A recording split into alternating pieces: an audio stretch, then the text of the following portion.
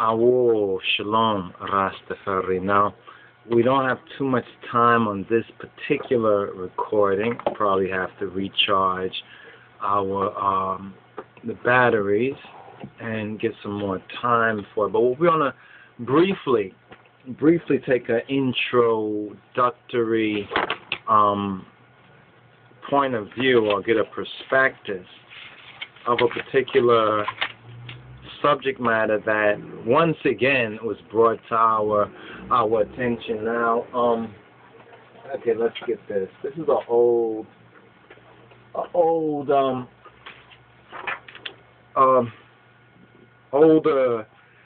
how can you call it, tract or flyer, handout, something that we used to. In fact, we're bringing them back actually.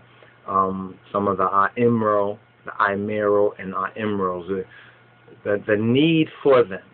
In fact, the time of that particular famine is up. There was a famine for some years, and that famine, as we mentioned, based on the scripture, will be a famine for hearing the word of Adonai, or the word of Jah Adonai, Yah Adonai, or Adonai Yah. In other words, there was a time there will be a famine. And that particular famine, in other words, there's another kind of famine coming, but it's not a famine of the hearing of the word of truth, or the word of God. And speaking of God, and speaking of Jesus Christ, and speaking of Ethiopia and E.T.s, let's just show you this right here. This is a text that is called Is God an Alien, an E.T., or was Jesus Isus of Nazareth an alien? Now, of course, to some, these teachings may seem a little bit speculative. Some may regard it as spurious. How can you dare speak about Jesus is no alien? He went up into heaven, didn't he? I mean, he just, according to the Bible, he went up into heaven, right? Now, what's the connection with these aliens, or what we hear about aliens and E.T.s and Ethiopians? Oh, they say Ethiopian, but the T and the it's basically one and the same. So what is the connection between, like, the Ark of the Covenant and the aliens and the E.T.s and the Ethiopians? Is there even any connection? Now, one thing for sure, before ancient Egypt was, Ethiopia is. In other words, before ancient Egypt, because the Egyptians themselves actually says that the root of they said that Osiris, Isis, and that whole divine family actually they came from the headwaters of the Nile. They called Ethiopia the Kui land, to say the God land, which was Tobia, or the Tob land. And Tob, or Tov, in the Hebrew, it means good. And the Tob Yah is the good Yah. Now, let's just show you this right here. Let's just demonstrate, if we will. Okay, so we have this talk about some aliens. There's a history show program on aliens. And we haven't seen this program in its entirety, but the subject matter is not new to us.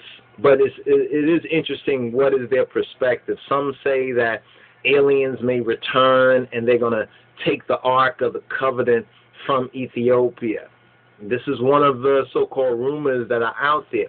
If there's any aliens, it must be the aliens, the reptilian aliens, that would like to take the Ark from Ethiopia, because the Ark has a special place with Ethiopia, or with the righteous Ethiopians. That's one reason why it hasn't been seen for so long, because the key factor is the righteous, or tzaddikan Ethiopians. Let's touch on E.T.s, right? E.T.s.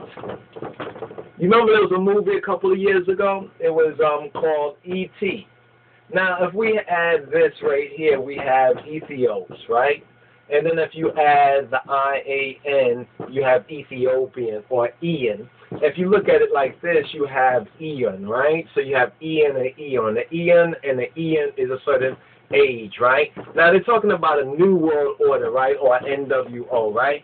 So we have a new world order, but really it's a new age. We're coming into a new age. Now everybody knows that the 2012, right, is a syzygy or a solar, a galactic, a universal alignment. So when you look at this part right here, that now is the Ian part. But let's deal with this part, the Ethiops, right? Ethiops.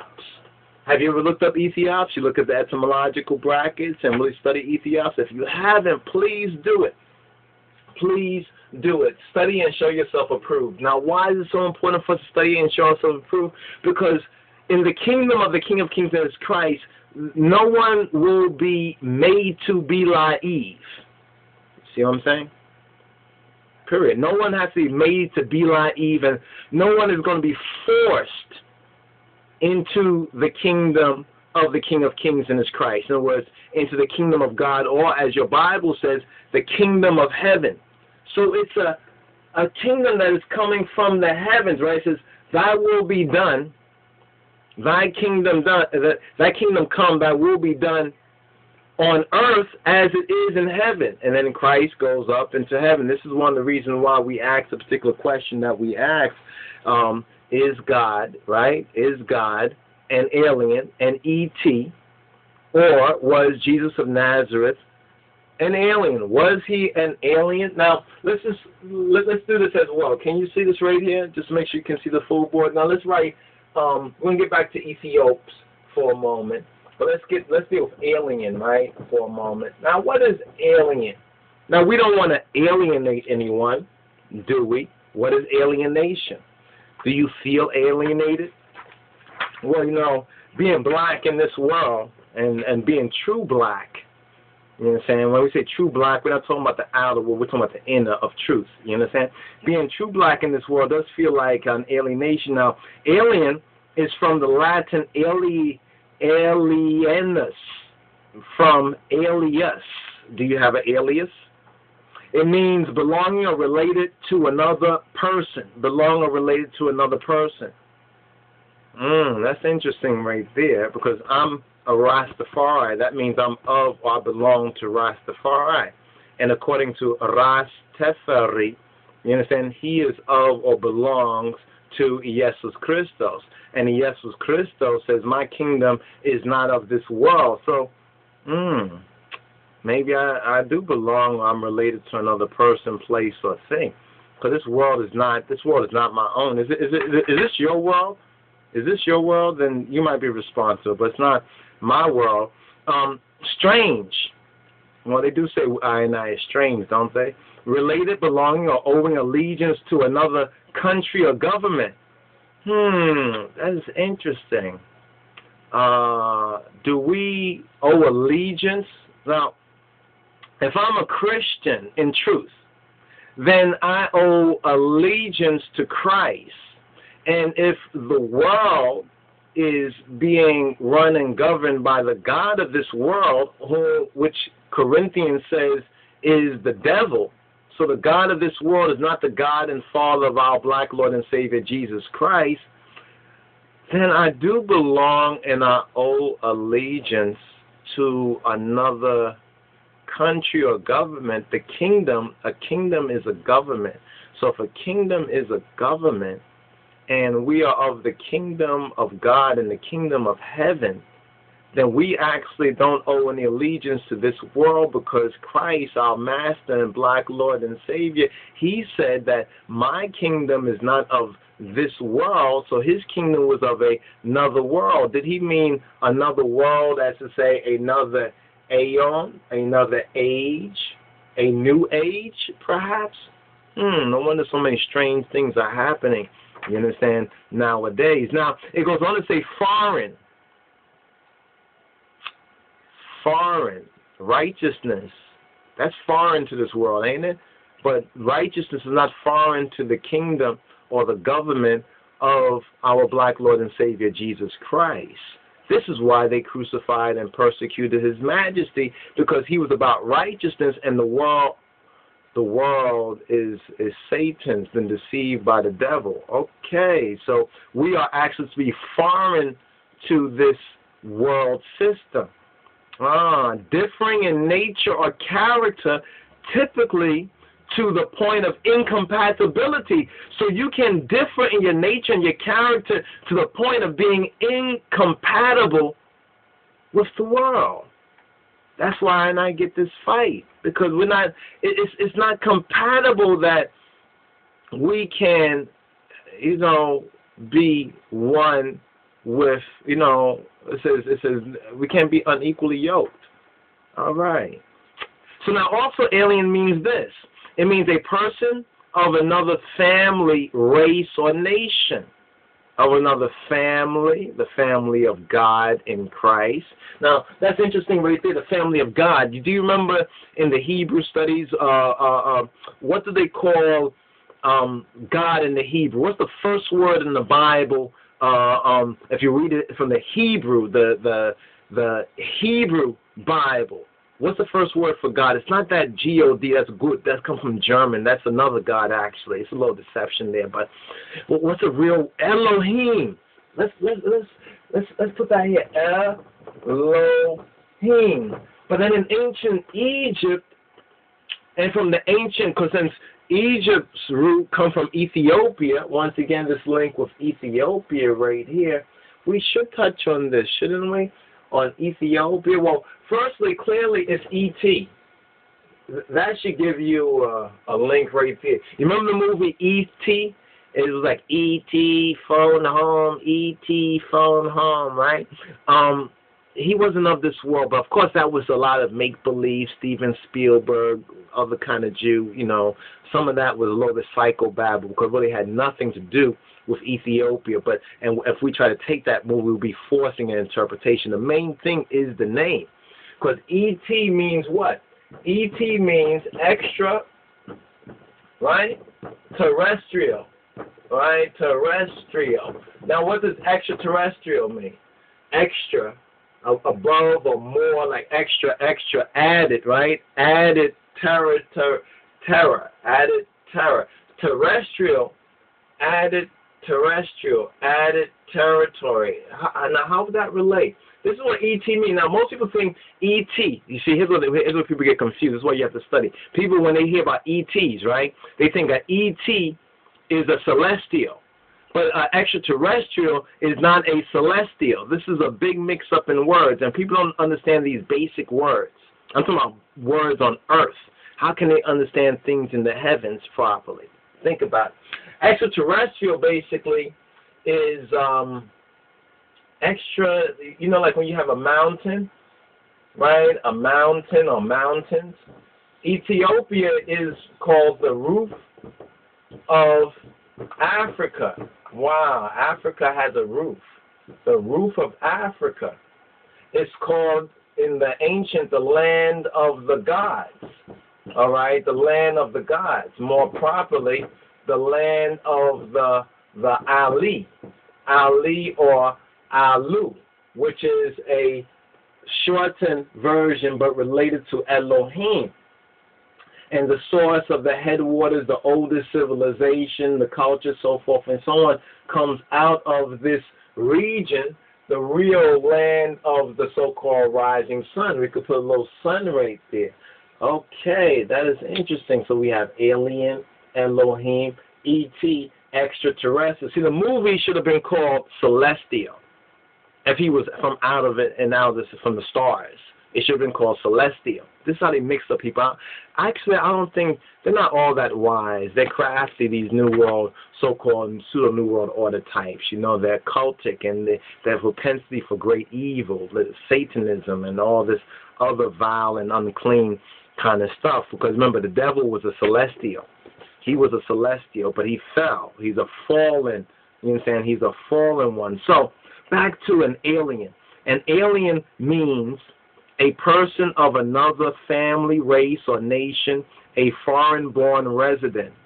There's a lot of Ethiopians who are foreign-born. Anyway, who has not been naturalized. But wait, if you're an alien, it says it says, furthermore, if you're an alien, this means that you have a different nature, right? A different nature to these people's nature. You remember what it said about the alien all belonging to a different place, and it's saying having a different nature. But here it says that an alien means a person of another family or race or nation, a foreign-born resident who has not been naturalized and is still a subject or a citizen of a foreign country.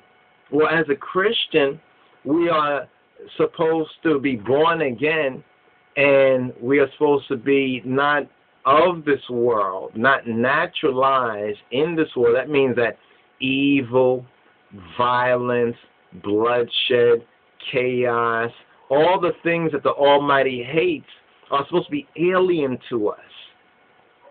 And we're not supposed to be naturalized until we think, well, that's life. When you hear people say, oh, another person was killed and murdered and raped, oh, that's life. That means you're becoming naturalized to this world. And if you say you're a Christian, then you probably are a liar. But anyway, a foreign-born resident who has not been naturalized and is still a subject, that means they are still subject or a citizen. Didn't it say that Abraham, he was searching for a country, like he was, and we as Christians are searching for a higher citizenship? Think about that. Of a foreign country, now foreign vis-a-vis this evil, this wickedness, this violence. Like, people get so used to evil that they think that evil is natural. And they have a lot of philosophers who have deceived people on that very idea. Broadly, a foreign-born citizen, then it has extraterrestrial. So once again, in this definition, it brings us back to extraterrestrial. There's a couple of questions I want to put out to you, and then we're going to touch on this Ark of the Covenant. Are there aliens? Are aliens coming? The only aliens that are trying to get the Ark of the Covenant are some reptilians. Basically, that's the only aliens that are trying to get the Ark of the Covenant. But and maybe they put that out in their History Channel video to kind of send a signal and to kind of warn both us and them of what their secret agenda is. Because recently the Ethiopian Pope Paul, yeah, we got a Pope Paul too. His name is Abuna Paulos, right? Paulos. Anyway, he went to Italy, where they had the Satanism stuff and the Amanda Knox, where they blamed 2 black men. One black man was set free. One black man is now the only person serving time for this. Is it racist? They're trying to deny now that it's Satanist. But anyway, be that it may, the Ethiopian Pope Paul went over there to meet with Benedict and the Italians. And he's talking some madness. He's like, oh, we're going to open a museum and everybody can come and see the Ark of the Covenant on display and so forth and so on. And that is interesting that probably came out around the same time as History Channel did its particular programming. So get with the program. You get it?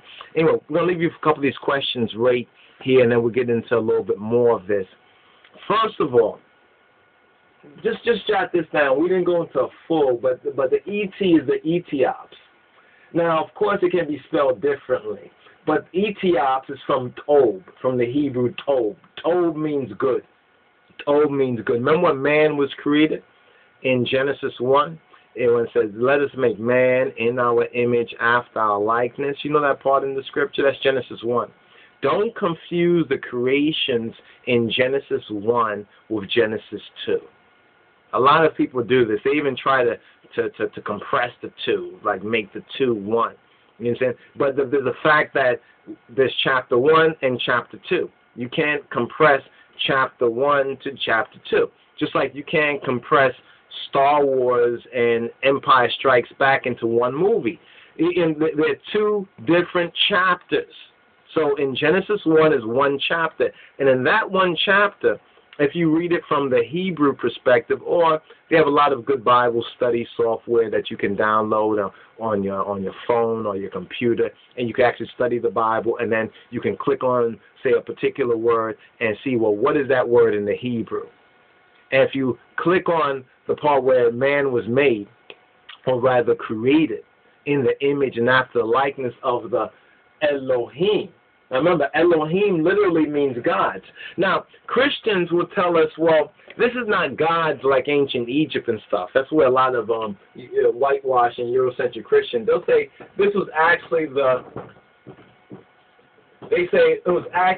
Trinity, right? And everything was created through Christ, the New Testament tells us. So they say that Christ was the Word, because through his word, he made it, right? But then Christ gives us a little indication of his own nature in Revelation, when he says in Revelation 3:14, which is the whole pi, the number of pi, or the 5. Think about it. You saw that movie Pi? 5? Anyway, it's word, right? It's really, he says, I am the Amen, right?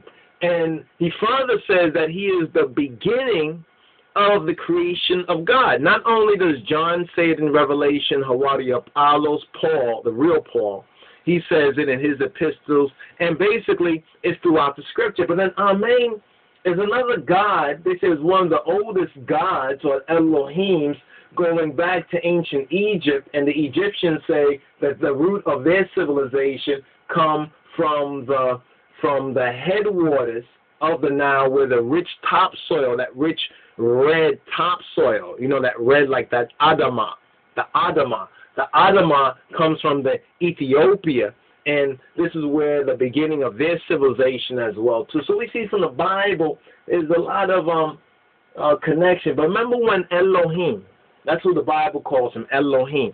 You might call him God. We use that, but in truth, when we start to get to a higher level of truth and speak truth, he was Elohim. When Elohim, or Ha Elohim, created man according to the Hebrew, not according to King James, Queen Jane, and all these other people. But we use them as a stepping stone, not a stumbling block. So when Elohim created man, he said, let us make man. In fact, you probably know this pretty well. Let's get this right here. Let's turn our Bibles. We're going to use this stepping stone. King James and the Schofield is our stepping stone until we can get our balance and be able to climb to a higher height. So Genesis chapter 1, verse 26. You remember that? It's the sixth day, and it's the creation of man, not men. God did not make, or Elohim, Ha Elohim, Baruch Hu, he did not make men. Elohim made man, and it's man that makes men, and it's men that cause all the problems, all right? So let's understand, let's get back to man. This is why, this is the beginning of manning up, spiritually speaking. And Elohim, or God in your Bibles, verse 26, said, let us. So it wasn't, but why it says God here if actually Elohim can be interpreted as gods? It should say, and Elohim at least, then they could get around this difficult gods thing, and at least put Elohim and explain the plurality of divinity and the trinity of person and all these other kind of, these kind of theological concepts they like to throw in the mix. To take away from the plain meaning. Well, let's deal with the peshat, as the Jews call it, the peshat. You know what the peshat is? Let's deal with the plain meaning. The meaning that a child would even understand. Is to be as a child again. So Elohim said, let us make man in our image. Clearly it wasn't one person talking to themselves. Otherwise, I never seen a schizophrenic creator. You understand? But let us make man in our image after our likeness, and let them, or make them, have dominion over the fish of the sea, and over the fowl of the air, and over the cattle, and over all the earth, and over every creeping thing, and that creepeth upon the earth. Verse 27. So, in your Bibles, gold, which is a German or Eurocentric idol. Actually, it's good. It says, so Elohim created man in his own image. In the image of Elohim created he them.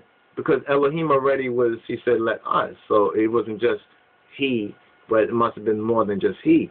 So it says right here that in the image of Elohim, which is plural, sometimes translated as gods, some say as the, quote, Trinity, in the image of Elohim created he him, male and female created he them. Now, how can Elohim, which is not singular in that sense, but by definition means gods, or, quote, Trinity in that sense, how could he make them male and female and that Elohim not have within himself male and female?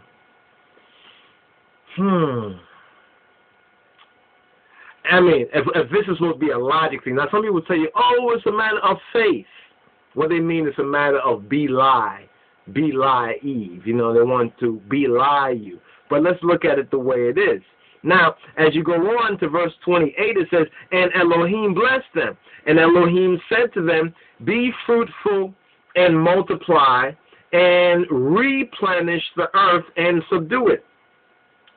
Now, you know the interesting thing about this, people say this is the first creation. This is where God created everything in this chapter. You know what?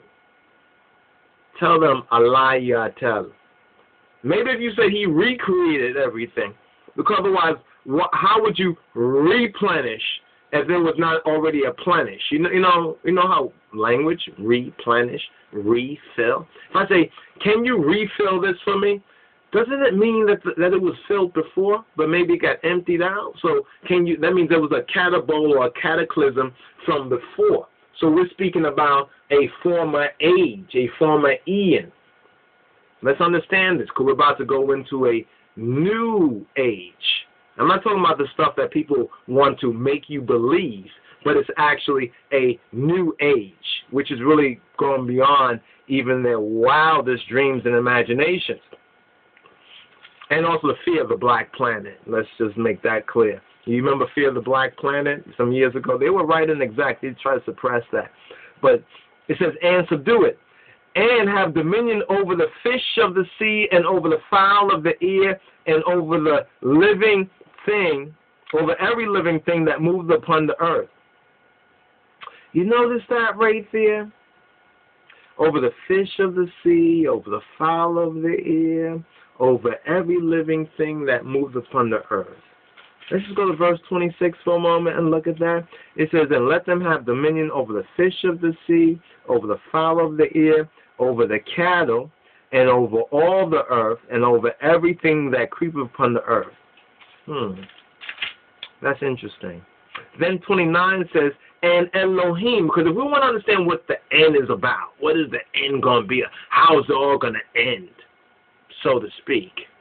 Or how is one age going to end and a new one going to begin? We have to understand, well, how did it begin? You know what I'm saying? We need to understand the end from the beginning, so we need to return to the beginning. And Elohim said, verse 29 of Genesis chapter 1, behold, I have given you every herb bearing seed, which is upon the face of all the earth, and every tree in which is the fruit of a tree yielding seed, and it shall be for meat. Hold on for a moment. Station identification. Havir tu anta barukne, ata gibor lolem Adonai. Amen, amen. Okay, you know, we got to bless the herb, you know, it's an authorization spiritually. You know, we're recognizing that he has given us this. You said man made some laws? Men made some laws? Some men made laws? Listen, that's another point right there. But verse 30 says, let's go back over verse 29 again. And Elohim said, behold, I have given you every herb bearing seed, which is upon the face of the earth, and the fruit of the tree, and so forth and so on. There's nothing about I've given you debtors. He didn't say, I gave you meat, kill that animal, and so forth and so on. This is the beginning. You remember, we're living in a world now where eating meat and eating animals and eating blood has become like a normal sort of thing. But that's a new normal. That is alien to us. That is foreign to us.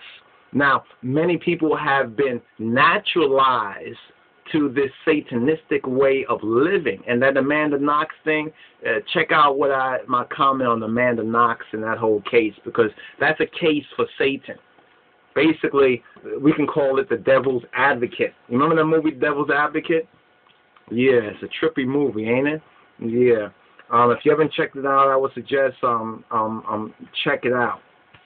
Verse 29, and Elohim said, Behold, I have given you every herb-bearing seed which is upon the face of all the earth, and every tree in which is the fruit of a tree yielding seed.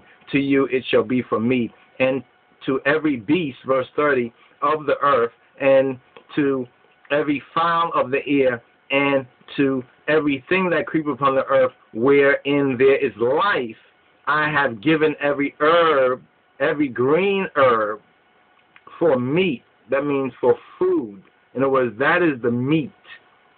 That is the food, and it was so. Now,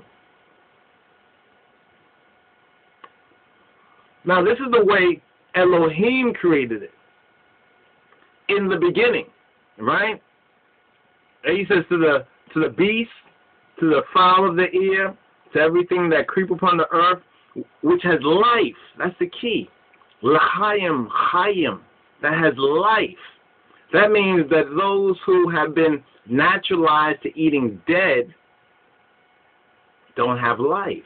See, that's the key right there to understanding why we are so alienated from this world, why this world feels strange, why those of us who have come to a certain Christ consciousness recognize that we are foreigners, not just in America, you know what I'm saying? But we are foreigners in this world. You know what I'm saying? We are in the world, as Christ says, as our black Lord and Savior, Yeshua HaMashiach says, but we're not of the world. You see, if you don't get this consciousness, then you need to be born again. You need to be born again, and you need to be born again before it's too late. You understand? So you can become an alien to this world and not naturalized to this evil way of living. You understand? Well, this evil way, which is death, basically. They call it walking dead, living dead, so forth and so on. Eating dead is, everything dead. You hear about people getting killed, people getting murdered, people getting raped, people getting assaulted, people getting enslaved, all kind of Satanism. The Satanists get let go, and the black man gets demonized. But when we touch on Adam and the fall of the black man, Adam, we will understand better why all this is happening to black man in particular. Because remember, this is who God created in the beginning. And we will learn how he lost his sovereignty, how he lost his divine rights. You see, all the laws can be laws and all the right can be right, but if one does not enforce that right, and first of all, if one does not know what is their right, then nobody's going to tell you if you don't know it. They say ignorance of the law is no excuse, and ignorance is the original sin. Make a note of that. Now, let's look at verse 31 and conclude this chapter right here. And Elohim saw everything that he had made, and behold, it was very good. Now, please, if you can, if you don't be like Eve. Know this truth as I know this truth. Look it up for yourself. Go and look up the Strong's Concordance in the Hebrew. The Blue Letter Bible is a great online resource, and there's probably plenty of others. Look at what is the word for good. And when you look at this word for good, you're going to find the word, do I have any room up here? I'll put it right here. You're going to find the word T-O-V. Now, some say T-O-V. The modern Jews say T-O-V. And now we've touched on the V and the VW and the like they say, some say Avraham. You understand? Really, it's Ab. So you can see how they changed the V, the B to V, and so forth and so on. That little tricky business right there. But it says it was very good. Now, if you look at every other day, when he created, he said it was good. It was Tob. Tob. Tob is at the root of Ethiopia or Tobia. That P is really a B. That H is really not there. That E is basically, the E, how can I explain that E to you? The E is basically Yah. It's basically Yah, contracted. Yah, Yah, Yah. You get it? Yah, E, that E there. But that's a little linguistic lesson. Make a note of it, and hopefully either you can study it or we'll get into it or a combination of it, and that will be clearer to you. But the main part we want to focus on is the very good.